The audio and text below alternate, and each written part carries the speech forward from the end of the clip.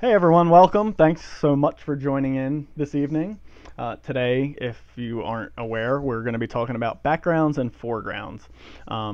Definitely something that I think a lot of people often overlook, and it's definitely something that for me personally took years to really start paying attention to.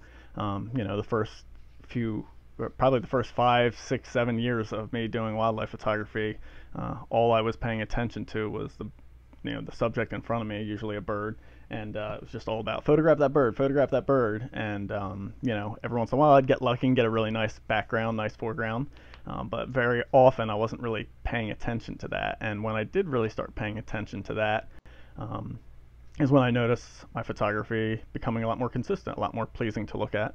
And, it's something that you definitely have to consciously be aware of, I would say, and kind of really train yourself to always look to that. And there's still certainly times, even now, where I'm photographing something and there's maybe a lot of action or something really fun happening. And I kind of revert and just pay attention to the subject and kind of forget about what's going on in the background and foreground. And if you can always pay attention to that, I think it's a helpful thing. So today, Scott Keys joins me.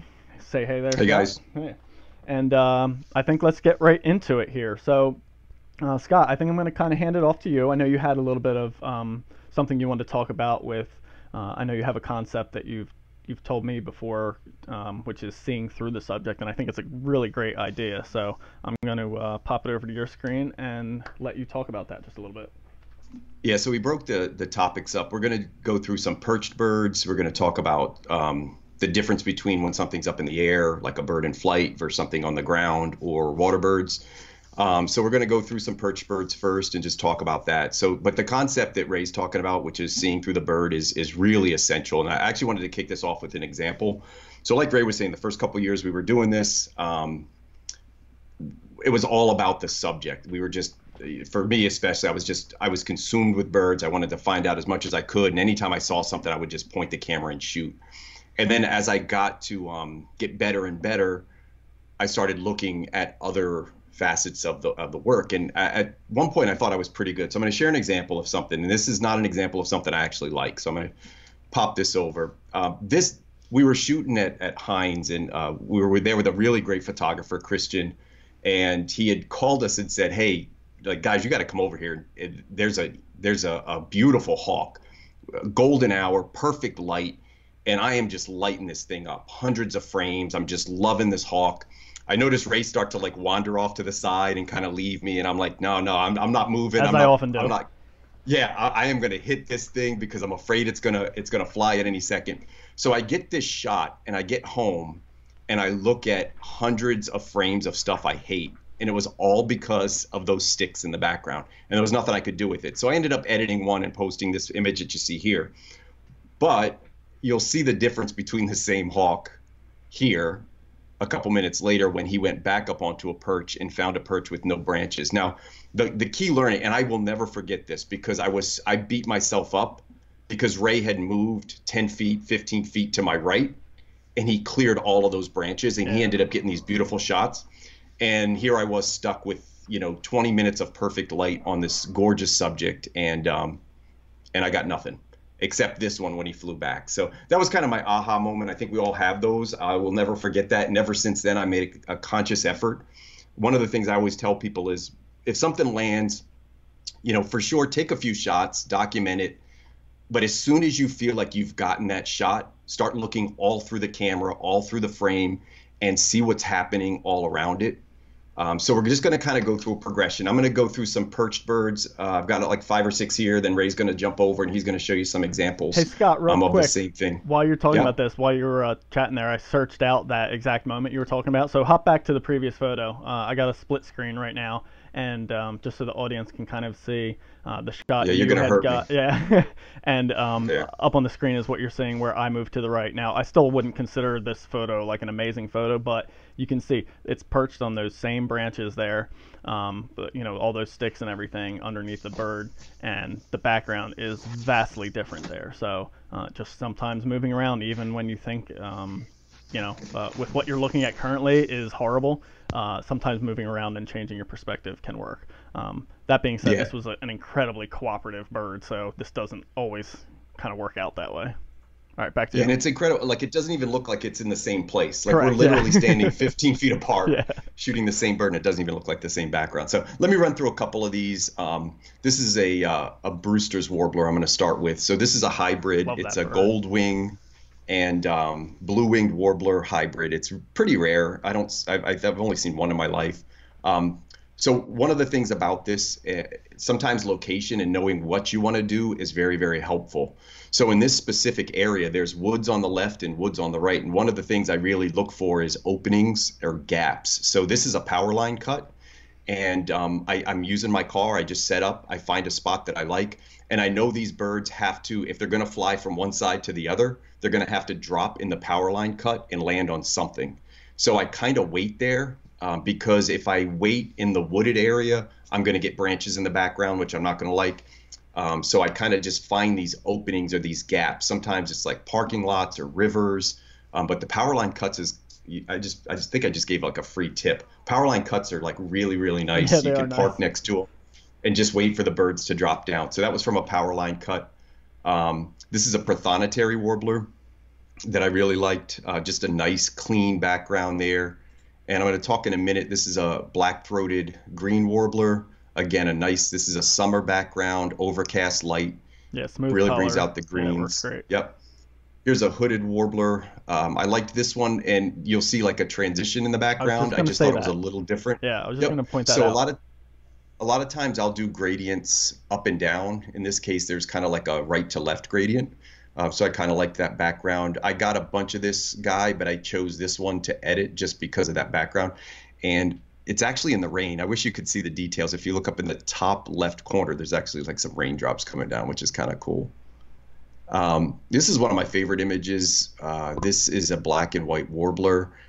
One of the things that I have tried to focus on is proximity. So this concept of distance is really important with backgrounds.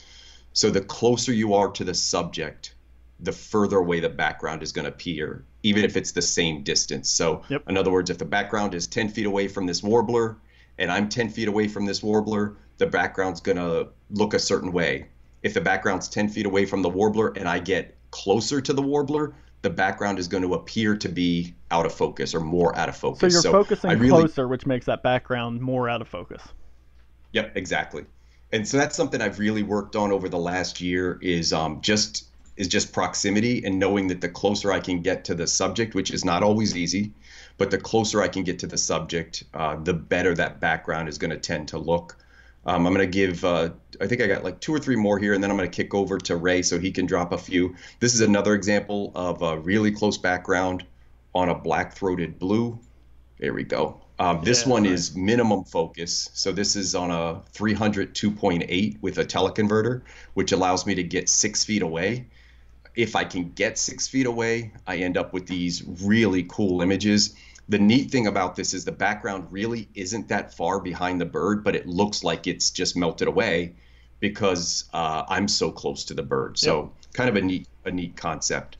Um, this is an example of one I wanted to show. I was shooting these cerulean warblers, which are always over your head. This one drops low, and I was shooting with Mark Stroll. We were together, and I noticed there was this color, and I don't know if it was a rock behind it or what it was, but it was all green and branches. But by changing my elevation, so I lowered myself about 2 to 3 feet, I was able to get this different background. And again, I was shooting through the subject. I got the shots. I knew I'd gotten like 100 shots of this guy already, but I thought, let me try and see if I can get a different color in the background. And so with the blue and then kind of these orange tones or pink tones, I thought it worked really well. So instead of selecting the green background, which was all my other shots, I ended up reverting and picking this one to post. So it's a cerulean warbler. Beautiful. And then just two more perched birds. And instead of going with warblers and songbirds, I just wanted to show two raptors perched, or a raptor and I've got a waiter that's at a rookery next. This is a mountain background. So one of the things that I really focus on with raptors, with all birds really, is just try not to get blue skies. Blue skies are boring. They're there a lot. So you're going to see a lot of people posting them. And if you want to separate your work, I think one of the things you can do is really look at the background. So I'm driving past, I see this kestrel. I know this kestrel, I know where he hangs out, and I've never seen him on this tree, so I was really excited. I'm driving past, and instead of just stopping in one spot and shooting, I shouldn't actually advertise that I do this, but I kind of drive without stopping, and I'm taking pictures as I go and making sure nobody's around, be safe. And then because I want to see different backgrounds, so I can't get up and walk, but I can keep the car kind of moving. At different angles, the background looked different. So I was able to get this mountain behind this kestrel, which I really liked, rather than just, again, blue sky or something else. And then just one more. We were at a rookery. A lot of people shoot this in New Jersey. Yeah. We had this guy perched. So changing left to right, up and down. I just remember shooting this and constantly adjusting positions until I got the cleanest background that I could find. So there was no sky in this one. The horizon's like kind of right there. So I kind of adjusted my height to get the horizon out of it. Didn't really even crop this much at all. It was pretty much ready to go out of the camera because he was just sitting there in gorgeous light. So we composed it in the camera and then just kind of let it fly. So that's some of the perch birds I wanted to go through. But main concepts was just, distance from the bird, getting closer is going to help your backgrounds. I actually have a blog about this. Ray will throw it in when he posts it, just a link to it. Yeah, certainly. But it's kind of broken up, and it does talk about distance and how that affects backgrounds. The other one is seeing through the subject. And one of the things I shoot with Ray all the time, so I can tell you he does a great job with this, is he's constantly, as soon as you hear a couple frames, he's moving and changing position, especially if it's not a bird, if it's a perch bird that's not moving a lot. Yep. You'll never see him stationary in one spot, which is why you'll almost never see him with a tripod. Yeah. And he's almost always with either a monopod or hand holding because he always wants to move around and get some different background. So I'll kick it back to you. Yeah, you know what? That's a great point. Real quick, I want to answer a question. Dave Watson asked, what aperture do you use mostly to blur the backgrounds for birds? I think I can speak for both Scott and I. For the most part, probably 90% or even more of our bird photography, is shot wide open. So we both shoot a 500 millimeter f4 lens, and 90% of the time I'm shooting that lens on f4. It's just a look that I like to go with, and it doesn't necessarily always keep the bird entirely in focus, but my goal is to nail usually the eye, but mostly the head. And as long as the bird, like the image Scott's showing on the screen right now, that black crowned night heron, I'm assuming that was probably either shot wide open or really close to it. And as long as the bird is parallel to the focal plane, the entire bird's going to be in focus there. So, you pretty much shoot that way all the time, right, Scott? Yeah. I know a lot of people. We also host that critique site, if any, the wildlife photography critique, and a lot of comments in there from other people will say, "Oh, the bird's not in focus, the tail's out of focus, or the wings are out of focus." I think Ray and I both do the same thing, and it's just personal preference. Some Correct. people want the whole bird in focus, and you may enter a photo into a competition and may get feedback from the judge, well, it wasn't all in focus. Yep. I will tell you, as long as the eye's in focus and most of the head, that's all I care about. Yeah, I'm with you on that. All right. And I also want to mention what you just kind of brought up with, the equipment, the fact that we both shoot on a monopod, or a lot of times on the ground. I'm using a ground pod or just carrying the lens around. And part of the reason of not using that tripod is exactly that. I want to be able to move. Sometimes it's even, it's 3 inches, 4 inches to the left, or, a foot to the right. It's not huge movements. It's not like you have to physically move your body sometimes.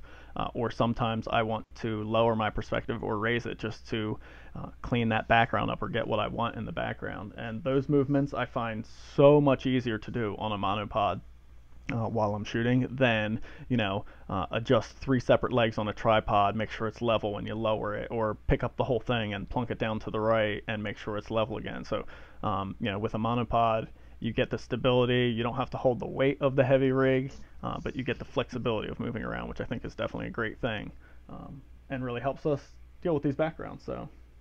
Yep. All right, cool. So I'm just going to hit a few clean perch birds here, and as you can see, I'll leave my settings up so you guys can have an idea of what I'm shooting at. Here's a tree swallow, and this goes to what Scott was talking about with focusing really close to the bird. So I barely cropped this image. It was shot really close like this, and the marsh grasses in the background that are normally, there are a bunch of vertical blades of marsh grass. They just completely melt away and give this smooth green background. Uh, Canada warbler, same thing. There's a bunch of trees and shrubs and everything on the opposite side of this opening that the bird came down into, and because I was so close, the background just completely melted away to a nice smooth green background. Very flattering to the bird and non-distracting. Same thing, here's the prothonotary warbler. Shot this in the same area Scott shot his prothonotary warbler. Going for a clean background, and also, I'm always trying to pay attention to including something interesting in with the bird there. So it's not just a straight stick or something like that. This one has a couple of nice little green spring growth on it there. And worm-eating warbler. This one I specifically positioned myself to get this. It was a whole, I guess, grove, you would say, of ferns growing on the ground that were they were all brand new. So they were almost fluorescent green when you saw them with your eye. They were just a really bright, vivid green. And when this bird landed down on this mossy log, having that green fern in the background just made for a really wonderful background. And then here's a perfect example of the gradients that Scott was mentioning earlier. Loggerhead shrike down in Florida. And I remember I was actually shooting out of my car, which I don't do very often because I like to kind of get out of the car and move around.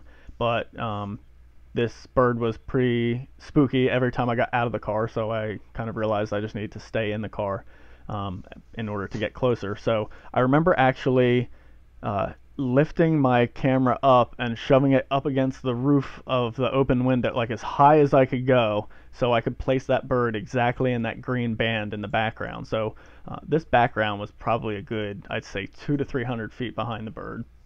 And I specifically wanted to get that tritone thing happening there. So the brown that indicates ground, the green tree line, and then the blue sky, just to make things a little bit more interesting versus just a clean blue. Like if I had stayed just seated in my car and not lifted up, I would have had like a little bit of green and some of the blue background. So I actively had to be a little bit uncomfortable, even though I was in a car, can't get that uncomfortable, and kind of lift everything up just to get that perspective. And those are the things that you got to start really thinking about. When you first get that shot, look behind the birds. Do what Scott said, see through the bird and see what's back there and make a conscious decision. If I move left, can I fix this? If I move right or up or down, or just change my angle in any way, what can I do to improve the background? Sometimes you get lucky and it's perfect where the bird lands, but that's not very often.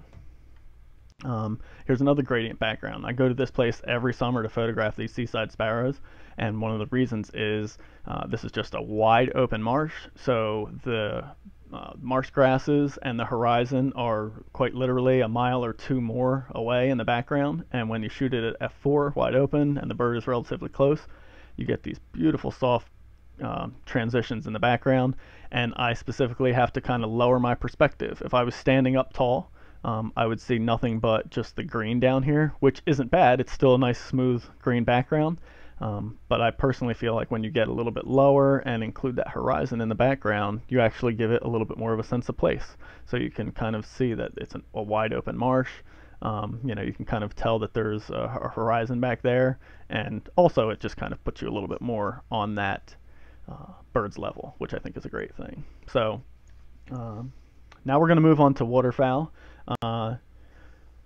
Waterfowl is, let's see, waterfowl is a little bit more about foreground and background, and it's mostly about perspective, in my opinion, with the background. So, and that perspective is a vertical perspective. So the lower you can get and more on the eye level, it's always a nice, pleasing perspective to kind of view the wildlife from its own perspective.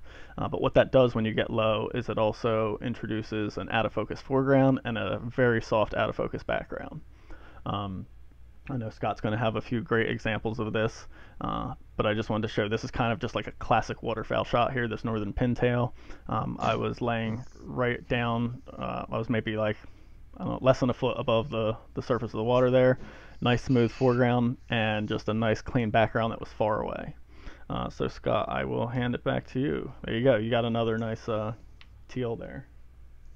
Yeah, so a couple things when you're shooting perched birds, you have a little bit of an advantage that the bird could be, 10 degrees below you or 10 degrees above you, and you can still get pleasing backgrounds.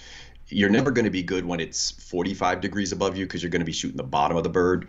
But, within that span, so when you talk about like eye level with a perched bird, you have a little bit of play. Unless you're Santosh and you're going to get underwater gear, it's hard to get below waterfowl, but you can do it. But with standard gear, you're looking at being close to the water. And Ray's got a great example of this in a minute that he's going to share. Yeah. But when you're even a foot or two higher than the water, it makes a significant difference. So just think about the angle. I'm 6 feet tall, so 6 feet shooting down at a bird, or if I kneel, I'm 3 feet tall shooting down at a bird. I will absolutely get water in the background every time, and I will never see what's on the far shore. And a lot of times that's what's going to create the background. So with this teal that I've got up now, there's two things I wanted to show. One is that background is pretty far away. It's hundreds of feet away, and the bird is pretty close. It's probably 40 feet away. So pretty close. It was filling the frame. I was really excited about that, but the background just melts away. I have an example of what happens. I'm literally in the exact same spot shooting a shoveler. This is the exact same background. I'm in the same spot. And this is a pleasing image. To me, there's nothing wrong with this, but look at the difference in the background from that, which is completely out of focus, to that, which you can start to tell. Now, it doesn't mean one's better or worse. It just means it's different. You may like this because you can tell it's like marsh grass. Yeah, I would actually, I prefer this one. Just because it has more of a sense of place with the setting. But the other one has obviously way better isolation. Yep. So, and that's what that distance is all about. So again, the distance from me to the background has not changed in either shot, but the background appears much different because the subject is further away and the lens is focusing further away. So two shots that I really liked, but just a little bit different. Yeah, it's a great example. Yep. We also lumped some shorebirds in here. Shorebirds, the same concept. Ray and I both shoot shorebirds the same way. We're as low as we can get. The advantage with shorebirds is, and I can testify to this, you can't dunk your equipment into sand and have it ruined, but you can do that in water. Hey, before you get too far on that, let me hit that hooded merganser for the perspective real quick. So here's a hooded merganser on a local private pond that I photograph them every year. This was one of the first years I photographed them, so it was a little bit before I knew a lot what I was doing here. So nothing horrible about this photo. It's kind of cleanish foreground and background, but you can see the water behind the bird and in front of the bird isn't that out of focus. So it takes till you get all the way back here until you get some really soft background, all the way up here until you get some really soft foreground. So it's not horrible here. So this is the same exact location and one I took this year, and I was actually in the water on this one. So the camera was hovering, I don't know, probably about I'd say 3-4 inches off the surface of the water. And you can now see that the only thing in focus is the bird. So there's this real thin line of in focus water, but everything in the foreground is out of focus and everything in the background is out of focus. And now I can actually start to see the background behind there. So this is the tree line on the opposite side of the pond, whereas in this one I can't see any of that. Also notice the feeling here, right? You can kind of tell you're kind of still looking down on this bird from like maybe, I don't know, I was probably maybe 3-4 feet above the surface, which again, a lot of people think that's low, but when you compare it to a couple of inches off the surface of the water, you can feel this duck almost feels like it's swimming directly at you. So that perspective is great for a connection with the subject, but also just notice the difference between those two backgrounds and foregrounds there. So just wanted to hit that real quick, and back to you, Scott. Yep. So we're just going to transition to some shorebirds. So same concept. We're getting low. I did see a question. Santosh already answered it. So getting low in the water, there's two things. One is a lot of laying next to the shore. So you have to find an area that's got a slope that you can lay on. So if you're shooting ducks specifically, you lay it on the shore, you're trying to get as low as possible. It's not easy. There's options to get in the water. So you can take your tripod, throw on some waders and get in. We've done that and had a lot of success with that as well. So there are options to actually get in the water, but you just be careful. And again, I can Yeah. tell you from experience, be careful. Basically it's going to be uncomfortable. I've laid on the side, like with the hooded mergansers. I've laid along this pond for 3-4 hours, trying to get photos like this, and my back is killing me, my neck is killing me, my elbows are hurting from holding myself up so I can look through the camera. But if you really want to commit and get these kinds of photos, that's sometimes what it takes. It doesn't always mean you just go out and it's just everything's easy and comfortable and pleasant. Sometimes you have to really work for it, and that's not always the case. And that's also not how everybody wants to approach this. But for me, that's definitely part of it. And this female hooded merganser I'm showing right now, she swam right in. I had three of them kind of hanging out, probably about anywhere from 5 to 10 feet from me for about a 5 minute period, and I was just snapping away, and they had no clue I was there. But it took 2 hours of laying there for me to get that. Here's another drake hooded merganser, just swimming by, perfect reflection, nice low angle, soft, smooth background. This was one that wasn't quite as low as I normally like to get, but it worked really well to give me the clean background and foreground. So this was probably a foot off the surface of the water, which is why we're not seeing the opposite horizon. And then one last perched one, a harlequin duck at Barnegat Light, and it's not easy to do, but I was really hanging low on some of the jetty rocks, and I actually was able to include some horizon in the background on this duck, which really again gives you a sense of place. It feels like you're laying next to the bird there, and what it does is it puts that background literally miles away from me, and it gives me that nice soft gradient transition. So looking down on this bird from on top of the jetty, it's nothing but water in the background. Getting myself and changing the perspective and thinking about the background that I wanted, which was horizon, I was able to make that happen. So yeah, shorebirds. Back to you, Scott. Yeah, and just a couple questions came in. One, angle viewfinders. Yes, if you're changing from birds that are low that might go in flight, no, because you can't, once you put an angle viewfinder on, It's you're impossible. really committed to things that, yeah, you can't track anything. But yes, I know Ray uses I them, use it and I do all the also time. use a Yeah. 90 degree viewfinder. It'll save your neck.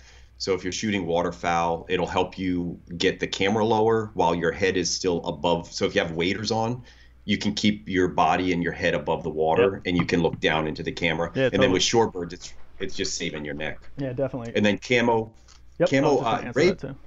Yep. I'll tell you real quick. I have a couple spots I shoot waterfowl, and if I'm shooting from the shore, I've actually piled some stuff up along the shore because I'm the only one I think that goes to this one spot. So I kind of made a blind out of it. Yeah, I've done the And I same. know Ray does the same thing.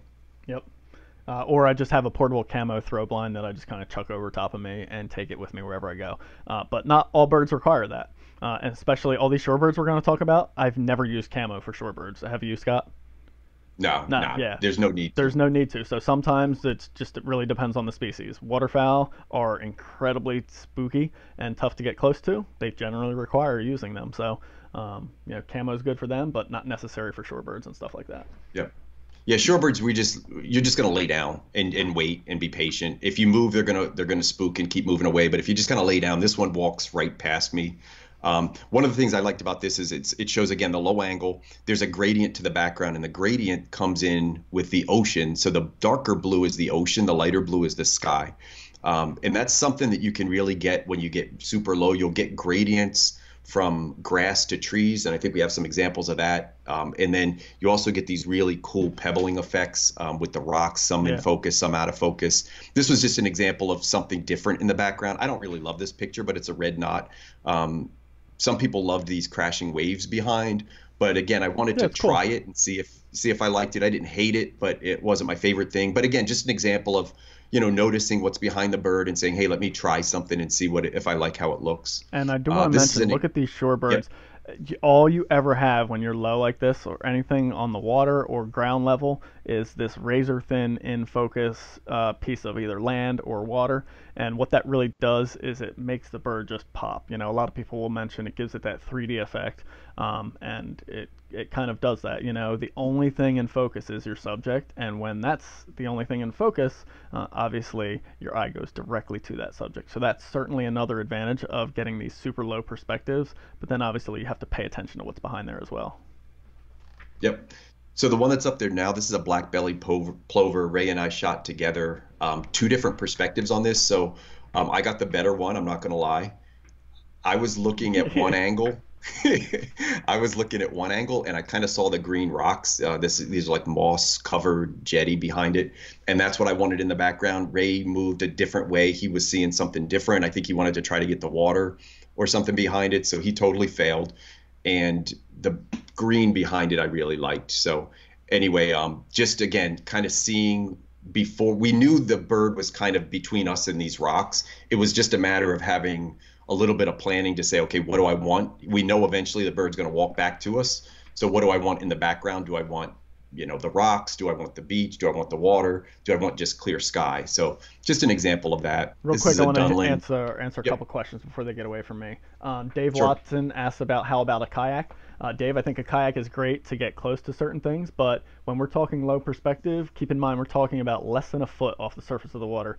Sometimes it's mere inches. When it's on the beach, it definitely is inches off the surface of the sand, and I've actually like dug holes to actually get myself even lower on the sand. So a kayak, it would be pretty uncomfortable or tough and maybe not safe without tipping over to get really low. If you're 2 to 3 feet above the water, it's definitely better than 8 feet over the water, but that's not quite the really low perspective we're talking about. So that is the issue with kayaks. And then Brian Collier asks, what percentage of your captures are from being stationary and waiting for birds to come to you versus just walking around and finding birds? Is there a preferred approach? Brian, that's a little bit of a topic probably going to really talk about in an upcoming thing, but just real quick to tell you, I'd say probably about, oh gosh, I don't know, maybe 70% are me really planning and going and knowing what species I want and waiting for it. I mean, sometimes I'm moving, but it's not like I'm just wandering around seeing what's going to happen. That was definitely something I used to do back in the day, and you get lucky sometimes. But most of my outings now are actually, and it's probably higher percent. It's probably like 90% of my outings now are a planned outing to go to a specific location and either wait for or try and make a slow approach on a specific bird. Um, so sorry for the interruption there, Scott. I just wanted to answer those questions. Yep, nope, totally agree on that as well. Just chasing birds is probably not going to result in great pictures. You'll see more birds, Correct. you'll take more bad Yep. pictures, but you won't have things that you're going to hang on your wall. So you just have to kind of figure out if you're a birder and you just like to document pictures, Nothing wrong with that. by all means, Yeah. go on a hike and enjoy. If you want to get something to put on your wall, you're probably going to want to plan it out and just sometimes you're going to sit for a couple hours and get nothing. And This sometimes you'll get anyway. something you didn't plan for, but you're Yep. set up in a great position to make a nice photo. So yeah, let's hit Yep. that beautiful Dunlin. Yep. So just Dunlin again, nice background, just a good example of low perspective, including some grasses. These grasses are not that far behind, but the Dunlin's pretty close. So again, they show up out of focus. And then I think I kind of transition into foregrounds after this race. So I'll turn it back to Yeah, I you if got you had just a any couple of other. quick backgrounds, Okay. low ones here. So, um, yellow legs here. Here's a perfect example, Dave, to answer the question you just asked.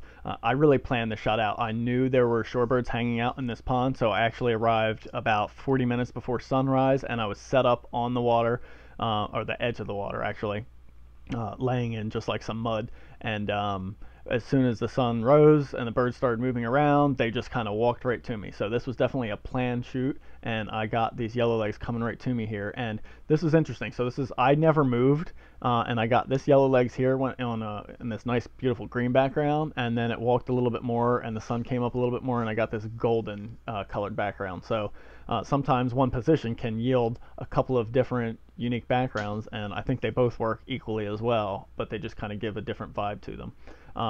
Here is one I shot this year, pectoral sandpiper. And this is another thing I really love to do. And I was talking about it earlier with Scott's image, how it's just that one line of razor thin in focus stuff.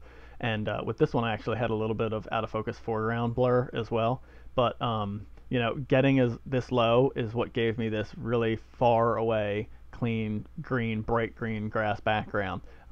And even if I just kneeled in this location, there was actually a bunch of mud and everything right on the other side of this little hill of grass that just did not look good at all. So getting really low actually made a big difference on this.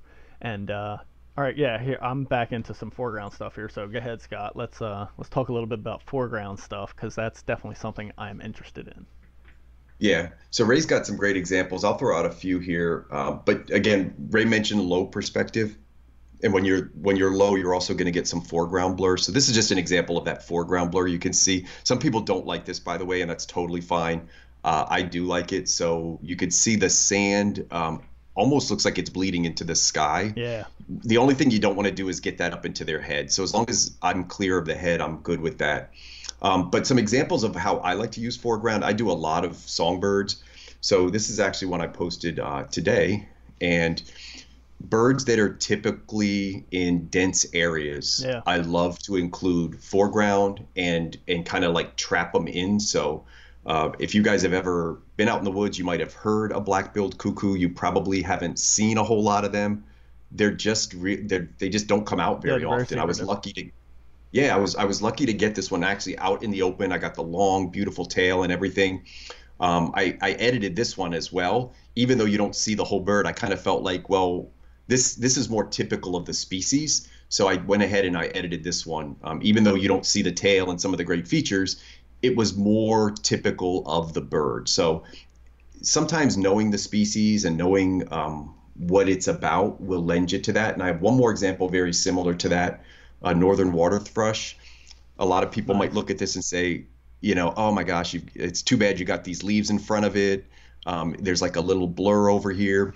I looked at that and said, well, that's what a water thrush is. You don't see them out in the open. You always see them in these dense, and there's even raindrops in here. I don't know if you guys can tell that this picture was taken in the rain, but that's to me, that's what a water thrush is. So there's a little bit of birder in me that I really like to show the species and what it does.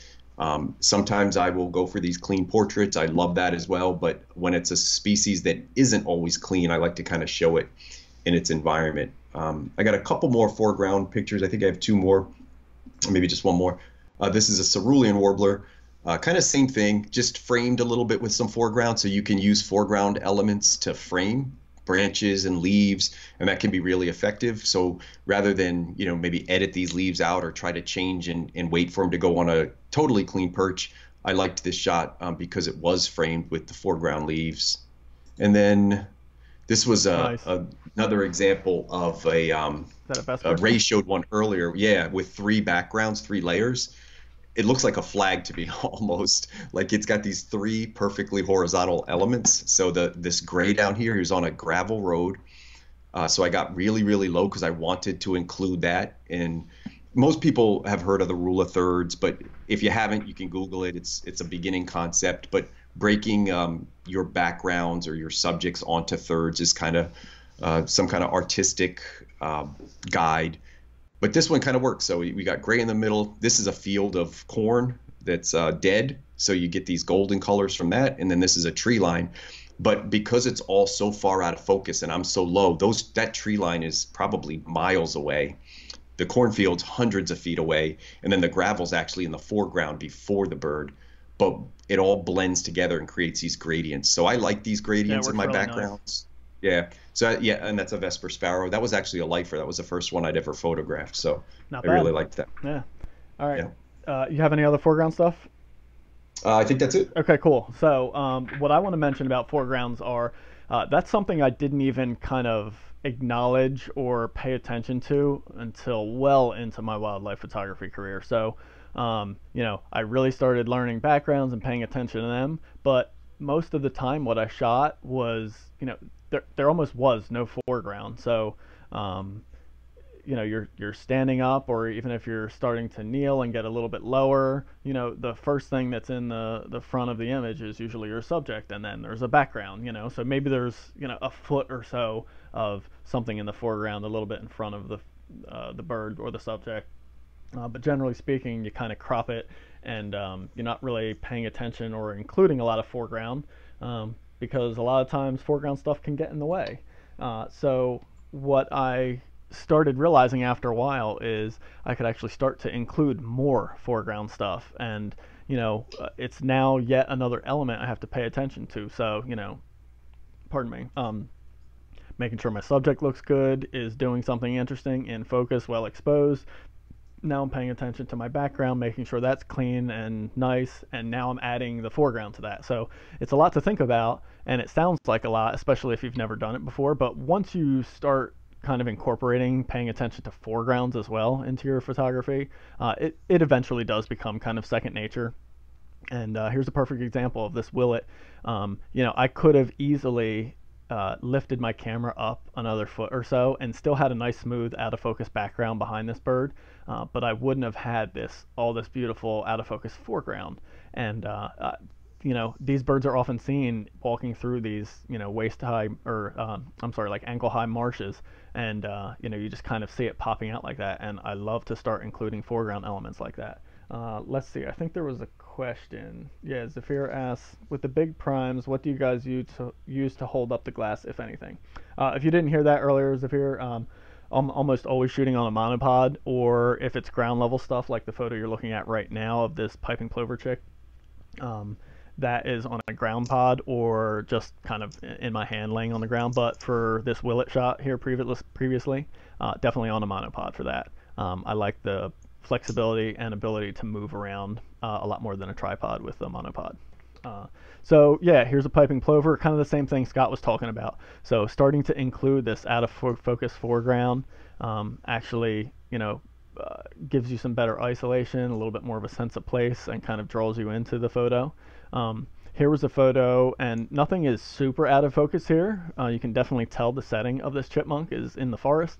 And there was actually a reason that I ended up composing it this way and getting all this out of focus foreground stuff in here, is because this little guy was actually sitting up on a wooden boardwalk up here that was for everybody to kind of walk down this path on. And he kept going to this spot. He actually had a hole in the boardwalk that he kept popping up and out of. So when I realized that, I wanted to photograph him there, and that was probably one of the easiest places I could continually get him over and over again. I wanted to make sure I didn't see any of that wooden walkway, which would kind of give it that human element. So I hung off the side of the boardwalk, which was elevated by like maybe 6 inches or 3 or 4 inches, something like that maybe. And I actually just put a bunch of, I didn't put it there, but I positioned myself so a bunch of leaves and other stuff were out of focus and in the foreground. And by doing that, the only thing that ended up in focus was this little chipmunk. So even in this wide overall scene, the chipmunk kind of just stands out due to him being the only thing in focus, and me having a lot of like all this stuff was in the foreground, was out of focus and everything like that. And then here's back at that rookery in Ocean City. Let's see, this one was we were walking around the thing. Scott was actually with me this day. He has a similar shot. We were walking around the elevated platform looking out at the rookery with the nesting birds and all the young birds, and I just happened to walk by and see through this one little hole this juvenile sitting in a nest. Or actually, I think he may have been out of a nest, but anyway, he was just perched there. And there was just this one little hole through the opening of the trees, and the bird was getting sun, but the trees in the foreground were not. So it gave me this perfect scenario to include a lot of foreground to give it a little bit more of an artistic composition, because it doesn't really give it a sense of place since everything's out of focus. But it just kind of makes it a little bit more interesting that you're kind of looking through this hole. It almost feels like you're peeking in on a nest or something like that. And then, yeah, we'll get to starting to talk about this now. This image that you're looking at right now is starting to get a little bit more into artistic and really creative foregrounds and backgrounds. I do want to just mention a couple of other questions. Let's see. Ray asked, how did you get that low with your monopod with the Willet? Just popping back to that, I wasn't that low. So Willet is kind of tall for a shorebird, and I think I was, monopod was extended all the way down, and I probably actually leaned it forward, so the monopod was angled forward, so I could get just enough foreground element in there and place the bird exactly where I wanted it. So even with it connected to the monopod, I can actually tilt the monopod head. So I'm using a tilt head on the monopod, and if I lean the monopod forward or backward, I can actually get even lower, even when the monopod is extended all the way down. So that's one of the flexible things I love about using a monopod versus a tripod. And then yeah, go ahead. I'm going to run through. We're going to do some creative backgrounds at the end. I did want to go through a segment on birds in flight. Did you have any more questions to answer? Was there any other ones that came up? No, it does not. Yeah, go for it. Okay. Yeah. So just with birds in flight, a couple things. I shoot a lot of birds in flight. In fall, I'm a raptor geek, so I sit up on a mountain for a long time and just watch birds migrate. This first one is actually coming off the mountain. I guess it's a little bit of birds in flight and a little bit of foreground, but I saw this field in a barn swallow, and typically with flying birds, they're over your head, so you're getting blue sky. And I would just encourage anyone who's shooting birds in flight to really think about how you can get rid of the blue and add something else. This is the base of the mountain behind this barn swallow. A couple more just real quick. I have one from this is again the rookery, clean background, just looking at instead of the bird being slightly above into the blue, getting it down into the green, add something different. When you do shoot blue skies, one of the things that's nice is in this Merlin, this was at the Hawk Watch at Bake Oven Knob, is there's clouds in the background. So days where you've got some white clouds, that can really make a difference rather than just blue sky. Here, I think I included this for perspective. So again, showing you even with eagles at Conowingo Dam, a lot of people shoot from the top down. I like to shoot, and I think Ray and Santosh and everybody that we shoot with, Mark, we all like to get down a little bit lower so we can get these kind of clean shots through to the other side, especially in fall. I think we have some selections at the end Yeah. for colors too. Uh, when you're choosing birds in flight, think about elevation. If you're on the ground, the raptors have no other place to be but over your head. Sure. So again, if you're at a mountain, you have chances for them to come down low. So this is a sharp-shinned hawk. We call it the bowl. He kind of swung down into the bowl in front of us, and we were able to get a top side shot, which is always cool for hawks to get a top side view, but it also presents a really nice background.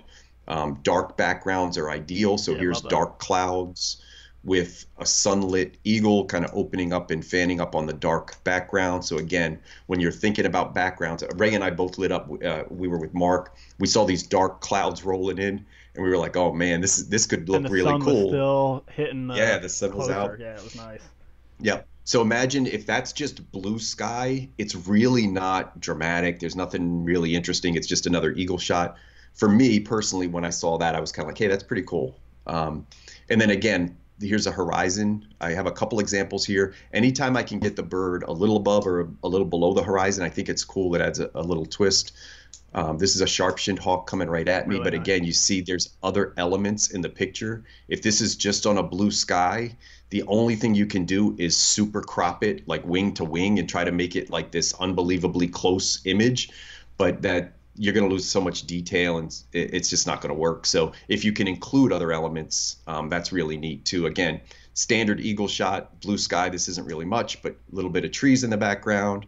Here's a broadwing hawk. Nice These horizon. are pretty tough to photograph these because they don't really come close. But again, we got it on the horizon, so makes it a much better shot for one of those flying birds. And then another sharp-shinned hawk, again, just a little bit of horizon. These are mountains in the far background. Oop, and I think that's it. All right, cool. I For actually birds in flight. had, yeah, here's a couple of quick flight shots. Snow goose, there was a clump of trees in the background. So when I was trying motion blurs, having those trees actually showed the blur versus just a blue sky, which there would be nothing there to actually see the blur against. So that helps show the motion blur in this case. And then I just had this example of a northern harrier in flight. So this bird, if it was against the sky or just more of this light grasses, it wouldn't really stand out so well. But having it against the dark tree background, which is exactly where I positioned myself to get this, really makes the bird kind of stand out and pop off that background. And then I had a few more foreground shots that I did want to just kind of go through quickly here that I missed. Including a lot of out of focus background here, or a lot of out of focus foreground here for this clapper rail, made it a little bit more of a unique perspective. This one is completely out of focus foreground and background. I was probably like 3 inches off the surface of the water for this one. It was a really calm day, and it really works for isolation well. Same thing here, really low perspective, far away background, gives you great separation. Out of focus bubbles and stuff when they're backlit create these really neat bokeh balls, and I'll kind of describe that a little bit more and show more examples of that really soon. And then here's I was standing in my parking lot at my condo. This bush, it gets red every year, and then there's a nice maple tree in the background. that has wonderful colors. So when this song sparrow came in, instead of standing up, I don't know if I have an example now. I have some examples of where he's kind of perched right in the foreground here, and it was just like the bird and the out of focus background, which looked nice. But I really like this kind of peeking out of the bush, and I found him just through this one little opening. And again, shooting from a monopod allowed me to kind of quickly move left and right to position myself properly to see this bird through that opening and include all this out of focus red foreground. So it's just, the only thing in focus is the bird here. Everything else is just out of focus and colorful and bright, and it really just draws your eye into the bird there. Again, another really low perspective, so having this out of focus foreground, it just makes everything almost kind of like a haze into the little sand dune that the uh, sandpiper was standing on.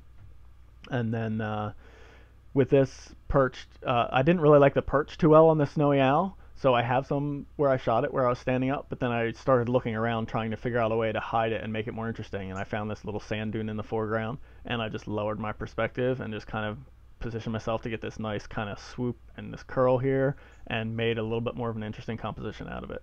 And then yeah, we're back to the flight stuff here. So all right, let's hit. You're ready for the creative stuff, right, Scott? Yeah. Oh, actually, before we Couple jump in, questions. somebody, while you're looking at the questions, I just want to go through this. So if you throw my screen up, Yeah, somebody there you sent go. me a Go ahead. message. So yeah, Tracy's a good friend of mine. She sent me a few images the other day, and she said, you wrote that blog. I don't know if she was just trying to make me feel good. She's like, but you were kind of in my head. I'm shooting this bluebird, and it's just blue sky, and there's nothing exciting about blue sky. So this is a pretty cool example of just somebody thinking through. So she takes a couple steps. She starts to get a different background. You could see the blue is now starting to turn into green. And then a couple more steps. I didn't really plan, so I didn't have any examples like this. So this was really great that Tracy sent me this, because I thought, you know what, this is a perfect example of somebody thinking through the subject. Yeah. They're in a place, they don't like the background. The subject's fine, the perch is great. Let me move and see if I can do better. She moves, and now she's got a more solid background. The subject stands out more, and it's just more interesting. I It's agree. a much better. If I always think of backgrounds as canvases, and what's a pretty canvas going to look like to put this beautiful subject against. So really great job Perfect. from Tracy on that one. All right, Kind of thinking through. And Tracy, she's been doing photography for a while, but you could tell she thinks through things. I've watched her over the last couple years, and she's just gotten so much better yeah, it's because great. of stuff like that. So great job, Tracy. Got a couple questions. Let's see. Patrick asked, what shutter speed was the Snow Goose at? Here were the settings. It was full-on bright sun that day, so I really had to jack up the aperture, but it was 1/20th of a second at f20 ISO 50, so the lowest ISO that my camera would go, and I think it was like the maximum aperture that that lens would take, or close to it. So not the best settings for quality, but that was the only thing I could do. I didn't have like a drop-in neutral density filter to cut the light or anything like that, so I just had to kind of crank up those settings to get some motion blur there. So that answers that. Dave Watson asked, do you guys ever set up perches, or is everything natural? I'll answer for myself and then let Scott answer. Almost all of my stuff is natural, but I have set up some perches. So some of my warbler stuff is set up. So let's see, that's a setup perch, and that one was a setup perch.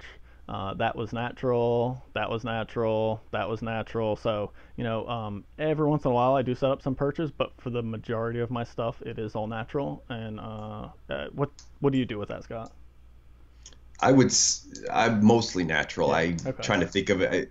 Once or twice I've put a perch up in an area where I felt like I didn't have a good background or didn't get what I wanted. I really do like them in their environment. So if they live in a certain habitat, I don't want to bring in something that's fake or phony. Sure. But I've done it. I mean, I've put a holly branch up one time because I wanted a boring bird to look better, and it was by Yeah. my feeder, and I threw a holly branch up near the feeder, and it looked really good. So I've Yeah, done for it for sure. sure. And then Chris mentions, it's just a great comment I want to read. He says, I noticed that when adding all these other elements, such as a good background, a good foreground, the subject doesn't need to take up as much space in the frame to captivate the viewer's interest. And he says that's very cool. And yeah, I 100% agree with that, Chris. And that's something that I've really been thinking about and playing with a lot more in my photography over the past, definitely the past year or maybe 2 years, is finding ways to make my subjects smaller in the frame yet still stand out, and including some interesting or pretty to look at foregrounds and backgrounds. So I'm glad you're noticing that and realizing that, and thanks for making that comment. So yeah, Scott, I'll throw it on your screen because you got a nice, real cool, dramatic image there. So I'll let you talk about that one real quick. Yeah, so I guess the last kind of segment here was going to be just backgrounds that are a little bit different or maybe even dramatic. So when you deal with a brighter sun, one thing you can do is contrast it on a darker background. I know Ray's got an example, so Yeah. maybe we'll do one of each, Ray. Yeah, But I got this is mine a queued up. common merganser. I exposed for the bird, the kind of the white breast, and it darkened that dark background, which was in shade. And so you get these dramatic images. And again, the subject can be smaller in frame and still have a kind of a cool effect. It could be a little bit larger. This one I would say is a little bit smaller for what I normally do, but about the right size and right proportion. And then I think Ray's got one I remember we shot together that. Yeah, so here Pretty cool. is the bald eagle that Scott was talking about earlier. He had it dramatic against like a stormy, cloudy sky, and then it actually dove down and went just against the tree line in the background. And thankfully, the tree line was still in shade, but the bird was in sun. So same exact concept that was in Scott's shot that he just showed. Full sunlight on your subject. Background is some dark trees and shade, and you can just make that bird stand out on an almost solid black canvas. I chose to include just a little bit of detail in the blacks there, so it wasn't solid, but I could have gone either way there. But yeah, conceptually, it's kind of the same thing and works really well there. So, what did you want to hit? Do you Yeah. have any lined up next? Yeah, and if Okay. you look at one of the things that's interesting is a lot of people that we were the only two people. Oh, there's three of us. Yeah, it We was were the only Marcus three there. people shooting that. It was really So far away. yeah, the Conowingo Dam. There's 10,000 people in the middle of November, and there's all these people next to us, and we kind of like, wow, this could be cool because we could see the direct sunlight. It was really nice light hitting the eagle, and we kind of thought, well, dark clouds, dark background, it could look really cool. We're the only three people with anything happening. Everybody else is standing and talking, I was and actually these were our, yelling out like, "Yes, yes," because I could see the yeah. lighting was so amazing. And I think it was probably my favorite image of the day and Ray's favorite image of the day, and we probably took 2,000 pictures that day. So just kind of Yeah, seeing what can exactly. happen with dramatic backgrounds. This was actually this next one's the same day. Some people thought this was a reflection of an eagle hitting the water. It's Nice. just two eagles fighting. Difference again from a blue sky. This was later in the afternoon, shooting backlit and getting a silhouette. I did adjust the warmth. I didn't go crazy on it. It had some tones in it already, so I just took it a little further. So there's a temperature slider in Lightroom or any of the adjustment programs. You can dial that down sometimes or dial it up. And in this case, we dialed it up to warm, and it kind of gave this neat effect. So that's just another example of, kind of a different background. I have a Um, really good dark background. Another one yeah, here. Uh, juvenile male, hooded merganser, backlit, so just glowing in the sun. So it was really funny. The original of this photo was completely washed out. So the sun was directly hitting the front element of my lens, so it was just this kind of washed out thing. But I knew if I pushed the processing pretty strong on this, it would give me something interesting. And this was an image that I shot specifically thinking of the foreground. So I knew when I was low in the water that all these bubbles, and I think it was mostly like just bubbles and little kind of white like just feathers and junk floating in the water. When they get lit up by the sun backlit, they kind of just glow and turn into these lovely, like really interesting golden balls of light. And I really wanted an image that included that. And when this bird swam in front of it, I just shot. Hoping I could pull something out of that. And when I really pushed the processing, I was able to. And here's another image. This was off to the side, so no glare. So you can actually see I have some detail in the background now, but kind of that same foreground here, and just without that heavy lens flare, you're able to actually see some more detail there. But same concept. I was really thinking about the foregrounds in this image and trying to do something interesting with that. So Scott, you got those great ibis. yeah. So I just wanted to give you three examples of shots with blue sky that don't work, but with color they kind of do. So here's one early, early morning. Here's another one early morning that just, if this was a blue sky, this gets deleted, but with this color contrast, Yeah, it it's a looks really pink nice. cloud on the top, and it's just as the sun's coming up, so it's lighting up this cloud into pink, and then below it is blue, kind of a dark blue sky. And then I actually shot a mammal one time in my life. So there's a fox at sunset. Again, same thing. If this, It was it's that probably a one nice time. picture. Yeah, with a blue sky. It would be a nice picture, but with this gradiated, like almost sunset, This I was think the sun after might the have sun even been had gone down. down. Yeah. It just makes it a much different picture. And then one more, just to show you kind of a Love it. different effect. This is a peregrine falcon flying, again, a silhouette, but some things you can do with different colors. So any of these early morning, late, sunset, Yeah, it's a sunrise great time to pictures, play you around. tend to get these crazy different colors. Just give it a shot. You may not think you have something. This peregrine wasn't real close, so clearly it's not a shot of a bird like a portrait would be, No, but it's artistic, more to me it creative. Yeah, works. Yeah, yeah, it's different. yeah, definitely. Is that all you had there? Yep, and I think Okay. do we have a couple seasonal shots before we wrap up? Yeah, I have a couple more creative things to hit real quick. Okay, cool. Close up double crested cormorant. I specifically moved to get this was filtered sunlight coming through trees. So again, just trying to get an interesting background there.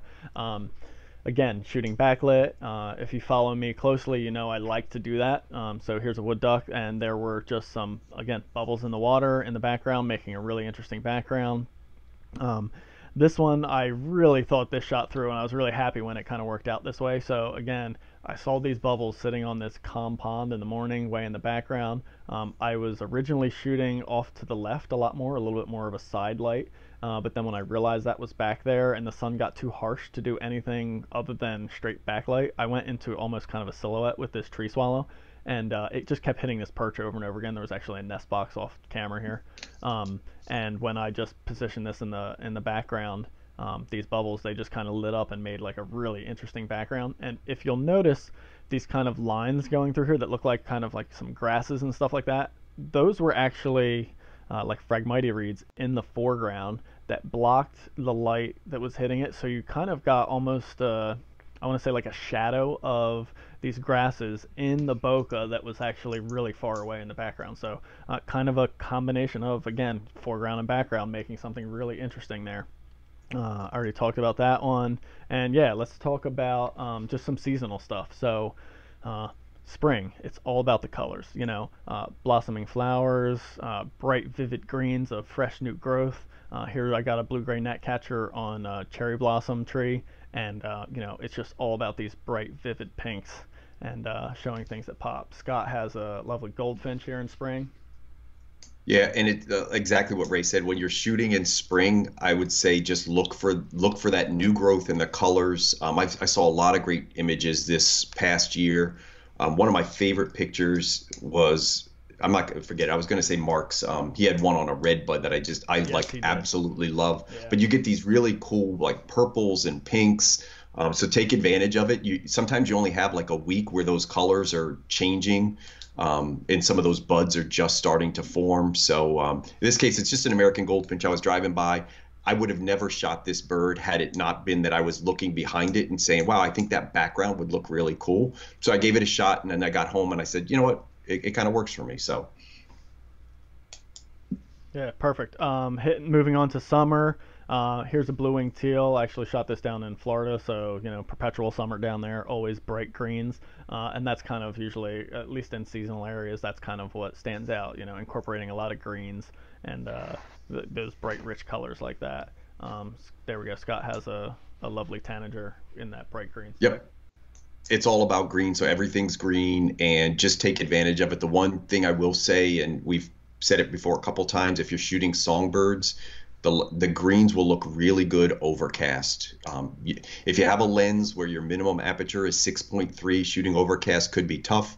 If you've got a lens where you can get down to f4, you're in really good shape, especially if you have a body that can handle a little bit of noise, because you are going to be shooting higher ISOs. But utilize the greens. They're going to look great overcast. And again, here, and your birds are going to be in breeding plumage for the most part, all your songbirds. So you get a bright red tanager on a really nice green background, and those are super combinations of color. So that one really worked for me.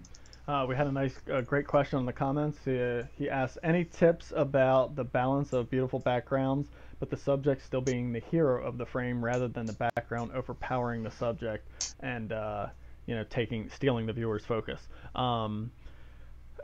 I don't really have any specific tips on that other than to say experiment, find out where that balance is. I've had people comment on photos. Here's an example that I was just getting ready to show for fall colors here. The background is so bright and vivid in this wood duck photo, it almost overpowers it. Um, but I've had people comment and say they thought the background did overpower an image, whereas I thought it didn't. So I think it's a little bit taste, and just a lot of experimentation, kind of finding out where that line is. I agree that it certainly can happen where the background becomes the star of the photo, and sometimes that maybe isn't necessarily a bad thing. It can be a cool photograph of a scene with wildlife in it instead of a wildlife photo with a cool background. So it maybe just kind of changes the perspective of it. So hopping back to our seasonal stuff here, autumn again, we're back to colors again, just kind of like spring. So oranges, reds, yellows. I had this wood duck that landed on this pond and just got some nice yellows and reds in the backgrounds there. And Scott's got a nice raven photo. Yeah, somebody just actually asked a question. So it said, if the bird is showy, the background is simpler. And I'm going to show you the opposite. So yes, I do like that concept sometimes, a showy bird with a simple background. That's a great Or point. a Yeah, pattern. Susan. Yeah, a patterned bird. I had a black and white warbler early, so obviously monochromatic, a lot of patterns, solid green background. I think that really works. In this case, you've got a black bird. This is a common raven against fall colors, and that's why I really like this. I posted this and I don't think a lot of people really loved it, but for me it was really cool to take a black bird and put it up against strong fall colors. So yes, I think that kind of speaks to your point, Susan. It can go either way. Yeah, perfect. Uh, And then yeah, I got one more. you I got got one a more couple fall? more. Okay, go Yeah, I'll ahead. do a couple more fall. This is a one that I took this past Oh, nice. fall. Again, you just see these really strong fall colors in the background, oranges and yellows. I think, and then I took this is this is one erase. So this is Yeah, same pond. I've been jealous of this background for 2 years, and so I finally decided I was going to get it this year. I missed it a couple times, but he's got a nice setup. These trees really work. There's some reds in the background. Yep. This was the last red tree left, Yeah. and you could see that was the last. It was just we were hanging on to fall, Yep. and it was actually winter here. So was able to get this, and again, it speaks to what Susan had just mentioned. I love taking black and white subjects like this hooded merganser and throwing up against strong color. I think it's really really sharp when you do that. Yeah, very much agree. Um, cool. Yeah, there you go. You want to hit that one? Is that more of a Uh, winter image? Yeah, I was just gonna. I'll jump into winter quick, and then Yeah, you go can for it. finish with winter. Yep. Yeah, so with winter, you're into browns, like these deep earth tones. Um, so again, think about that. This is a contrast of a really kind of a vivid bird up against a really muted background. I love these browns that look like leathery and worn. So I like these winter backgrounds sometimes. They can get old when you're shooting a lot of them. So with waterfowl, you're going to get a lot of this. In the winter, you may have different. I shoot more raptors and stuff in the winter, so you'll get some snow. And I think Ray's got an example where you can utilize like snow in your backgrounds to make a pretty cool image. Yep. All right. So, a snowy owl. I was actually with Scott, Mark, and our good friend Karam on this one. So snowy owl. It just started snowing this day, and the snowy owl landed on this branch. So this was definitely a foreground background one. There was not a lot of choices with our background. It was kind of just white out there. There was some dune options, but the angle that we were at, we really didn't have much of a choice for background, so that was kind of it was what it was. But there was an option for foreground, so I actually dipped really low just to get the foreground to kind of hide some of this perch. So here, I'll show you another photo right before I dipped low. This one isn't fully processed, but this was the perch that the bird was on. So it's kind of a cool perch, and I actually like it, so I did include it in some of them. But I thought it was maybe, as was pointed out earlier, Susan had mentioned things that can be overpowering. So I thought it was a little overpowering, so I decided to dip down, and when I did that, I was able to create this image, which I actually thought was a little bit more powerful. And something that one of my favorite from that day, just kind of like an ethereal look. There's just like the indication of this perch and the log kind of coming out of a soft out of focus something, and then just the bird in a sea of white with like a dark stormy sky in the background. So that's something I really love there. And then did you didn't have any others, right, Scott? No, that was it. That was my last one. All right, cool. So uh, thank you so much, everybody. I know we went long again. We can't help ourselves. We like to talk. But thank you, everybody who hung in there this long. Thank you, everyone, for all the comments. It's been really great. You guys were really good with comments and questions and answers and everything. Let's see. I'm just scanning right now just to make sure there's no other last-minute questions here. Sandy mentions that she tends to center her subject and not much of a foreground. She can't wait to apply some of these ideas. That's awesome. Zafir, just thanking. He said he was learning some new ways to shoot, so that's perfect. So yeah, awesome. Thank you so much, guys. I have some few things coming up in the next couple weeks, so it's probably going to be another bit of a big break before we do another one of these. But there's definitely going to be more videos coming, so stay tuned. And thanks, Scott, again for joining. Always. And thank you, guys. You have a great night, and we'll see you the next time around. Yep. See you guys. If you have any topics or anything, just email or send them to Ray on the comments, in his Facebook Live. You can put them there or on the YouTube video. He posts that later. So just, shoot comments with ideas, anything you guys want to hear about. All right. Have a great night, everyone. Thank you. See you guys.